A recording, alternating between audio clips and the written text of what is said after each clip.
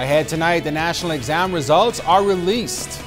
Coming up in the Bahamas tonight, the College of the Bahamas welcomes a new freshman class. We'll bring you all the details, so stay tuned. The PLP chairman criticizing the FNM leader's recent comments. The Bahamas tonight, the national report starts right now. Now in HD.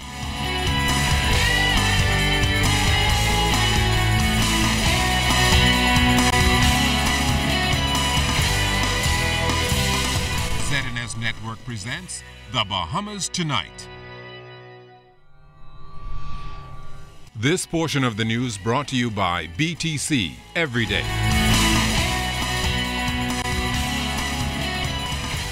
The Ministry of Education is focusing on subject performance and not a national grade point average as the 2015 national examination results were released today. Good evening, everyone. I'm Chris Saunders. Thank you so much for joining us. Now, education officials recognize some comparisons between the 2014 and 2015 BJC and BGCSE exams. And as Altovise Munnings tells us tonight, they credit hard-working administrators, teachers, and parental involvement for this year's success.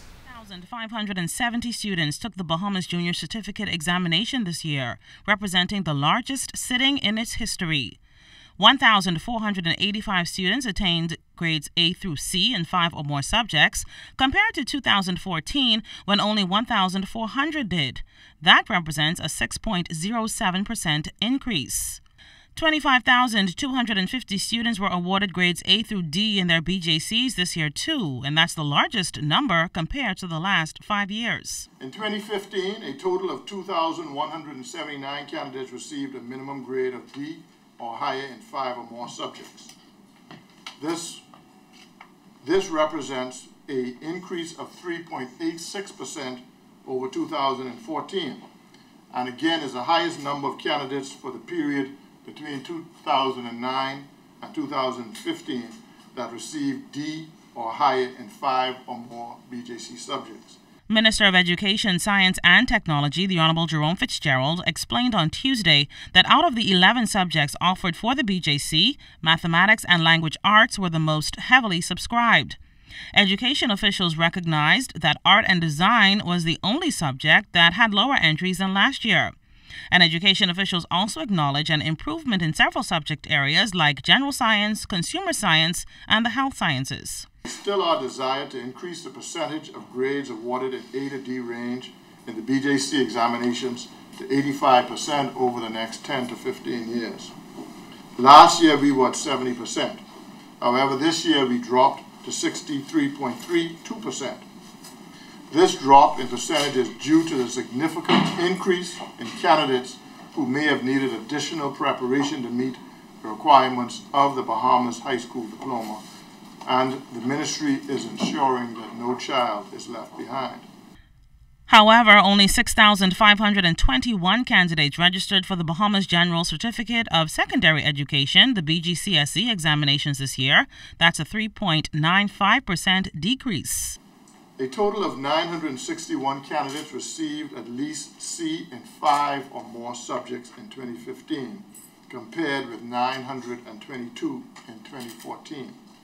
This represents an increase of 4.23%, or 47 students. In 2015, a total of 1,534 candidates obtained a minimum grade of D in at least 5 subjects. This represents 0.071% decrease from 2014, which had a total of 1,545 candidates.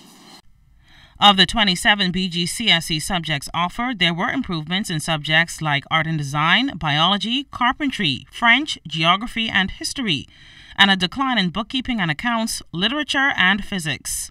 But the education minister strongly believes results will only increase once students take advantage of the ministry's free after-school exam classes. But we are not satisfied that the majority of students took advantage of these classes to prepare them to retake the BJC examinations. We cannot overemphasize the importance of adequate examination preparation, and we know that it will take sustained effort by all stakeholders to make sure that our students succeed. Altaviz Munnings, ZNS Network News. More than 1,000 students make up this year's freshman class at the College of the Bahamas. They will be introduced to a whole new, different type of classroom environment. Janae Noel Ferguson went to COB's freshman orientation this morning and met some of the new Caribs. COB freshman Aaliyah Gay entered the halls of the College of the Bahamas for the first time on Tuesday. She was joined by hundreds of other students, all waiting for a new experience. Now the 17-year-old says she's ready for a fresh start to study teaching. At first it was like an abstract idea, but now it's like kind of surreal, seeing everybody here, signing in, taking tours. First I was a bit nervous, then I saw my friends and I was really excited to start my day. Culinary student Yervis Bain, nursing student Kevin Bain, and computer science student Camden Palacios are equally eager to partake in the College of the Bahamas. It's a very exciting feeling to come here because I did a great thing for the Bahamas to have. We got a lot of students who come here and have a great education. I'm excited for the new experience. I can't wait to intermingle with everyone and just enjoy. It looks like it's going to be a pleasurable experience, a good experience, and I'm glad to be one of the few that actually get to attend the College of the Bahamas. Was this the first option for you? It was, actually. Why was that? Well, mainly because of the scholarship I can get from, the BDCSEs, and it was the easiest thing to access at the time. Now, an estimated 1,300 students enrolled this fall, and Director of Campus Life, Darvin Toussaint, said that number could increase as the application process continues for many students, especially those coming in from the Family Islands. We want them to be a part of what is happening as we transition, give their ideas, give their input so that they together can help us improve this country. And one of the interesting things that you mentioned earlier with our males is that we're going to be introducing a male mentoring program where we're going to be encouraging more males to take advantage of higher education and to actually graduate from this institution. He added that as the college makes the transition to university, there will also be a number of firsts for the new students to enjoy. Going to be an Island Fest that's going to be coming on. We also have homecoming. This is one of the first time homecoming is going to be in November 2015, where we're anticipating a homecoming king, a homecoming queen, a float parade, an international basketball competition. We're bringing in 1 or 2 international college basketball teams. They're going to play against our local teams. Now, the freshmen are expected to be the graduating class of 2019 of the University of the Bahamas. Janae Noel Ferguson, ZNS Network News. On to other news now. Immigration officials conducted a number of operations today. Immigration officer in charge of enforcement Kirkland Neely confirmed to ZNS News that 329 people are presently being housed at the detention center. The majority he identified as Haitian nationals and Cuban nationals.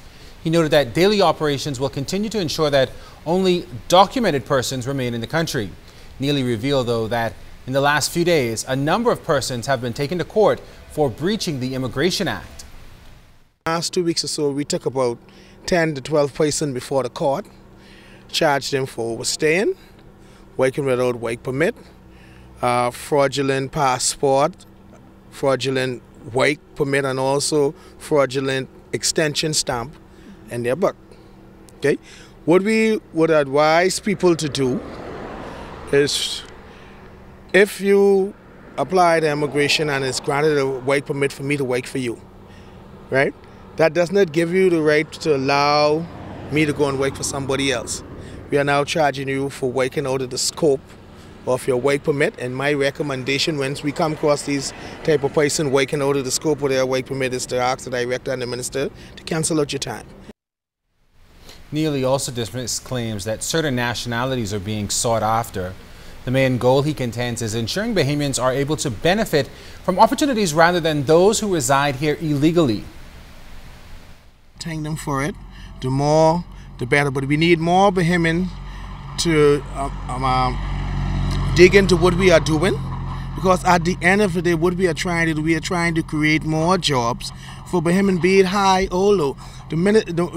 Every time we deport expatriates out of the country, that means that the job is open.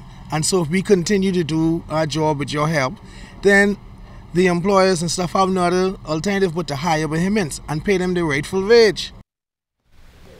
Progressive Liberal Party Chairman Bradley Roberts tonight is responding to the opposition's calls for the resignation of the Attorney General on the grounds of a conflict of interest.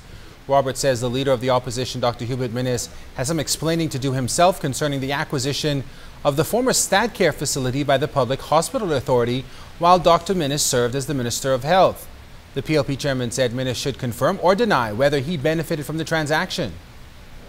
As the minister responsible for the Public Hospital Authority and a businessman with significant financial interest in StatCare, it would appear he was in a conflict between his public duty and his private business interests.